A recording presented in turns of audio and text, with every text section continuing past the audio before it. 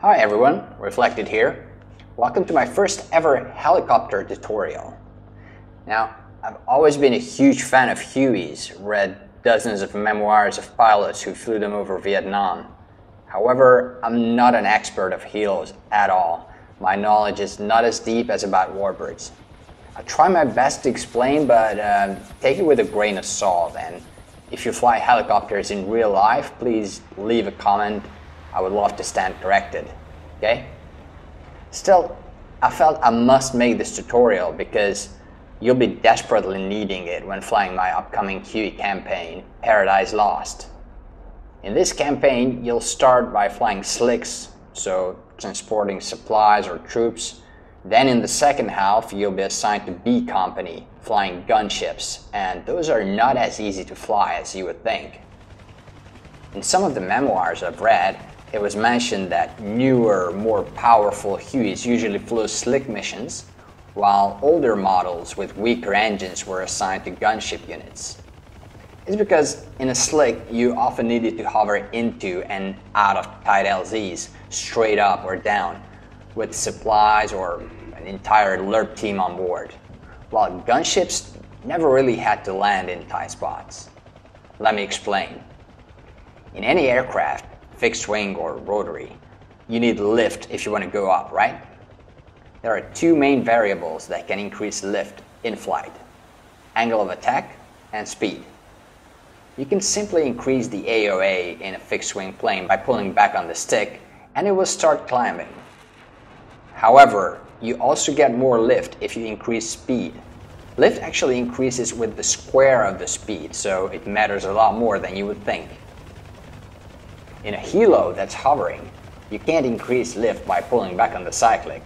It will just start moving backwards. However, if you raise the collective, it will increase the angle of attack of the blades, which will eventually start to bite and the chopper will start climbing. In theory, that is. In practice, there is a limit to how much pitch you can pull. The main limiting factors are the torque and the exhaust gas temperature, or EGT. The more you raise the collective, the more those needles go up, and there is a red line you can almost never cross.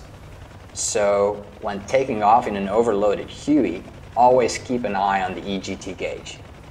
If it goes past the red line, that means the engine has to be checked for cracks because for some time it was running too hot. If your life is in danger, of course you can forget about it. You need to get out of there, and chances are that a few seconds of being over the red line won't destroy the engine right away. However, when it's not a matter of life and death and you redline the ship, you'll have your ass in a slingshot, and the engine can eventually fail later in the mission. On the other hand, the more forward speed you gather, the more your main rotor will start acting like a big round wing, producing lift, needing less collective. It's called translational lift. You just need to reach that magic number, which is somewhere between 20 to 40 knots indicated in the DCS Huey, in my experience, depending on the load. So while in a slick you need to be able to just pull pitch and hover out of a tight LZ because you don't have any room to move, you can't do the same in an older gunship. But you have the luxury of forward speed.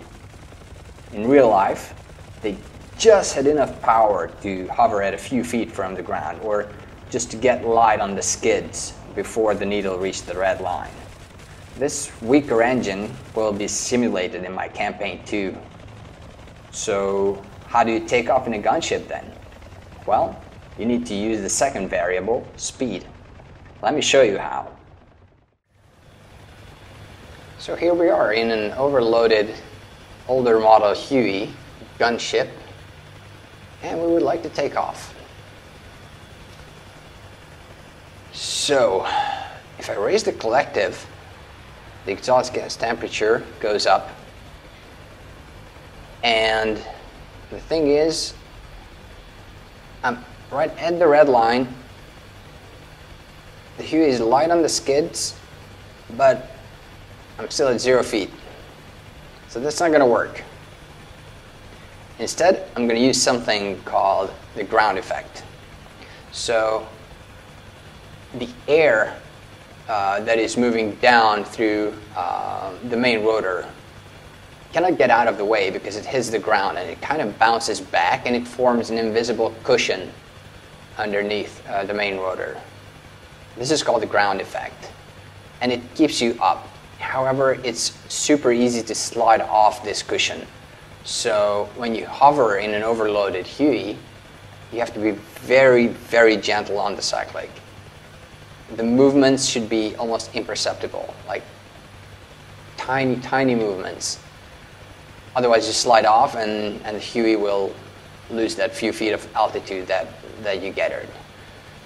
So what I'm going to do is I'm going to taxi out forward. I'm not going to taxi all the way to the runway, just here on the taxiway. The wind is blowing from that direction. I'm going to turn into the wind. There's about 8 to 10 knots today, so that's 10 knots of flying speed already. We're 10 knots closer to translational lift, which is good. So always do this into the wind. And I'm going to very slightly move the cyclic forward to get some forward speed, trade some altitude for forward speed. And as I gather speed, I'm going to get more lift. So I will have the opportunity to push the cyclic even further forward to convert even more of that lift into forward speed, and so on and so forth. And eventually we'll hit translational lift and just fly. This is not going to be very smooth because I'm not an exceptionally good helo pilot. I'm sure you guys can do it much better, but I'm going to give it a go to demonstrate. So the idea here is to get to 1 or 2 feet of altitude without redlining the ship and while keeping it in one position. So a nice hover there.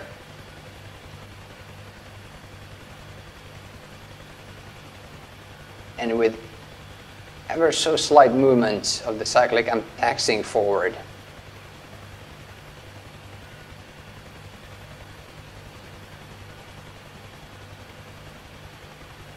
The skids are sometimes touching the ground. That's all I got.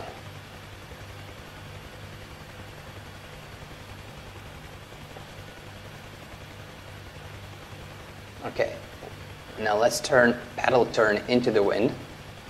I've got 1 foot of altitude. 2, 3, oh, back to 2, okay. So now, I'm going to move the cyclic forward and trade this little bit of altitude for forward speed. Okay, let's give it a go. And I'll try not to let it touch the ground, but not to let it climb either. I'm right at the red line.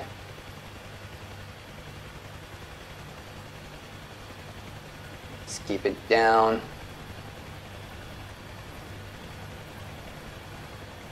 You need to fly a lot smoother than me to make it work.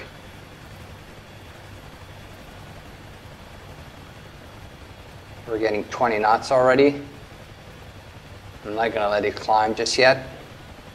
Pushing the cyclic even further forward. 40 knots, 60 knots, we're flying. We hit translational lift, and we can do whatever we want. We can climb, and we're still way below the red line. Okay, that was not pretty, but I hope you got the idea, and you'll have the chance to practice it while playing Paradise Lost, my upcoming Huey campaign. Alright, thank you. I hope you enjoyed the video. Stay tuned for more info and updates on the campaign. See you guys.